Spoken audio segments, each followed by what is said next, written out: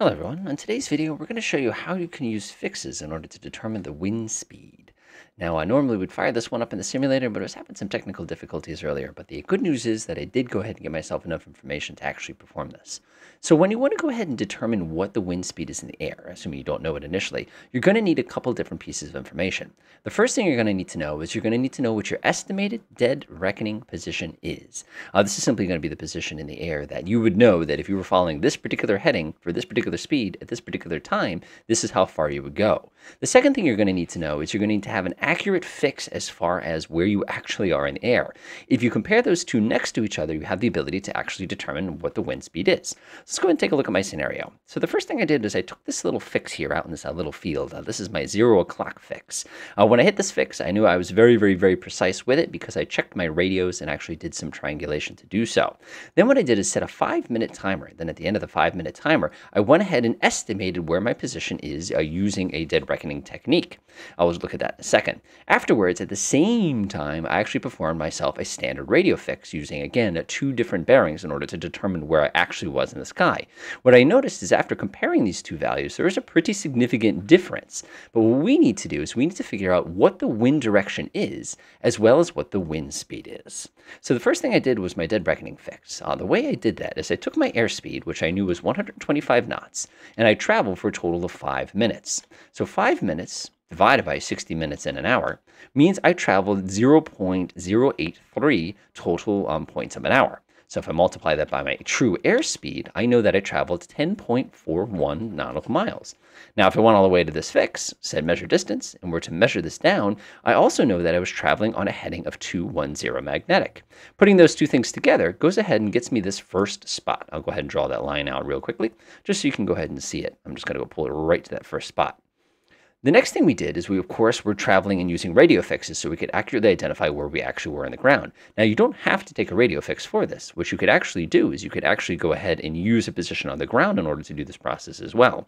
In this case, I'm just going to go ahead and grab this. I'm going to go ahead and start my original excellent fix, go ahead and measure some distance. I'm going to measure to where my radio fix actually is. Now, there's a lot of information we're going to get from this right away. The first thing we know is that since we traveled, and what that tells us is that tells us how fast we actually traveled. Now I notice I've traveled a distance of 10 nautical miles in that 5 minutes time. What does that mean for us? Well, that's interesting because our estimated distance was supposed to be 10.42 nautical miles. Now, since we didn't get those two to agree with each other, that simply indicates the fact that we have some form of a headwind that's actually slowing us down. Since we have a distance and we have a time, we also have a speed. Let's see here. So our total distance is about 10 nautical miles. We know that it took us 5 minutes, so about 1, 2, 3. A little too fast. We'll try 1, 2, 0. There we are. So we know that our actual ground speed was 120 knots, even though our indicated airspeed, or true airspeed, I should say, I should be specific, was 125 knots. That means we had some form of a 5-knot headwind. Now, this actually makes sense if you look at it from the side, because my estimated position is supposed to be here, but my actual position is a little bit farther back from there. As a matter of fact, we need to calculate this distance in order to know exactly how far off it is.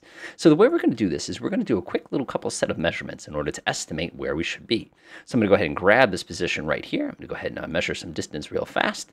And we're going to estimate, actually, we really need to drain this line out further, how far to the west we were based on our position. I'm going to do the best I can to get this to a 9 or 0 true, line that up, and it looks like the distance is going to be 0.8 nautical miles. So that means in 5 minutes, the wind has blown us 0.8 nautical miles towards the east.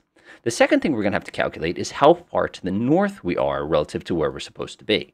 Now, relatively speaking, you can see we're further north than we are south from where we should be, which means that we have some kind of headwind.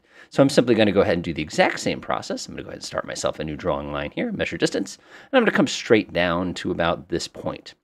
So this is everything we know. This, by the way, when you combine it together, is what they call the wind triangle, in case you've ever heard of that expression.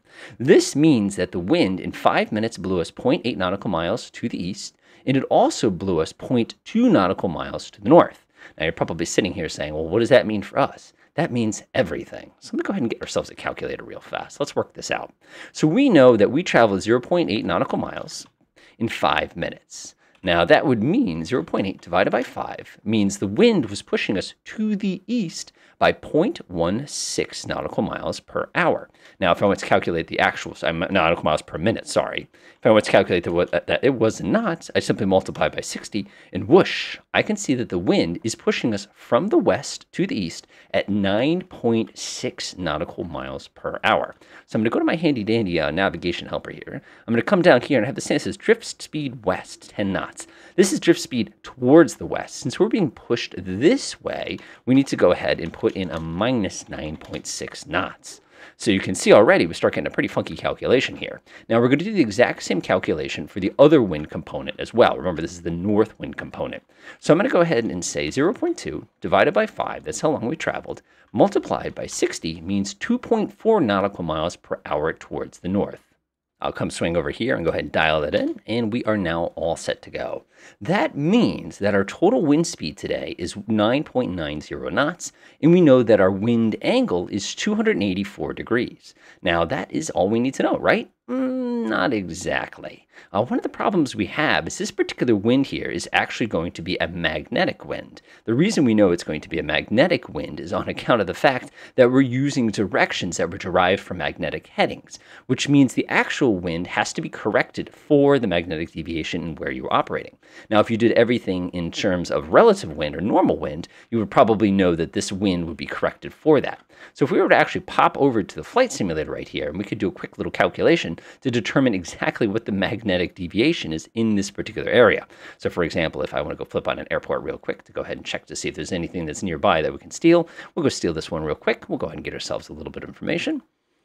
Now we're going to go just double click that real quick. Give me that. There we go. We know that the magnetic deviation is actually 4.3 degrees west in this region, which means our true wind speed, our true wind direction, since we have to reverse it, is going to be minus 14 point, what did we say it was?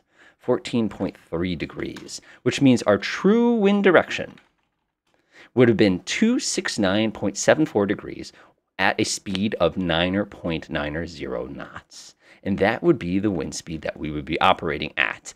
Now, the thing you want to watch out for here is that this calculation is only as good as your existing navigational skills. If your plotting was off, if your calculation was off, that could really, really mess up everything that you've worked really, really hard here to go ahead and do.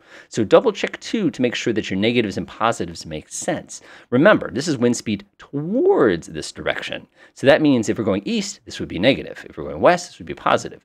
This is also wind speed north, meaning wind speed towards the north. If we were going wind speed towards the south, this would be a negative number.